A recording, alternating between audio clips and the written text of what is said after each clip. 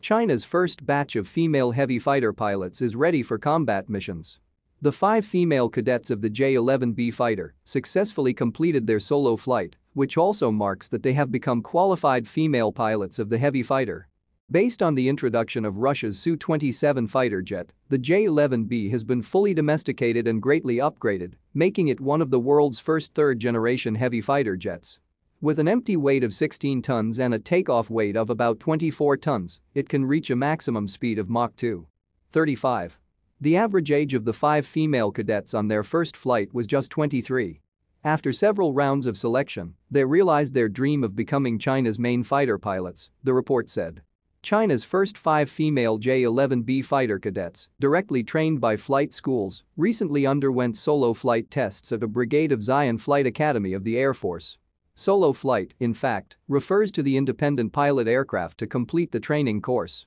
In the examination, the 5 female pilot cadets have completed the general pilot technology training, which has taken an important step towards becoming a qualified third-generation fighter. One of the female cadets said that the first solo flight involves more maneuvers, including advanced maneuvers with large loads, such as turning to maintain energy and circling at maximum angular speed. The comparison tests our ability to master the boundary performance of the aircraft and the precision control of the aircraft. Flight instructors at Zion Flight Academy of the Air Force said 5 female cadets flew solo for the first time and received excellent reviews. They have completed the J-11B's high overload and high-intensity flight training, and their flight intensity is the same as that of male pilots.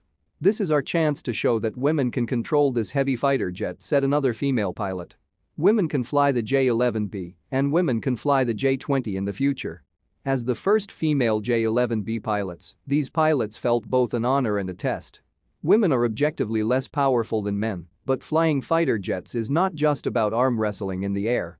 All the female pilots have reached the anti-load requirements of the pass line, and the mission is more focused on decision-making ability and flexibility level. Also, women have more endurance and tolerance than men. This is something women can better adapt to in the coming long-endurance combat. The commander of Zion Flight Academy of the Air Force said that in future operations, more attention will be paid to the accurate control of weapon platforms, and the meticulous and sensitive characteristics of female pilots will give them greater advantages in weapon control, precision equipment use and terrain recognition, and enable them to complete combat missions calmly and methodically. Thank you for watching. Please subscribe, like, share and comment.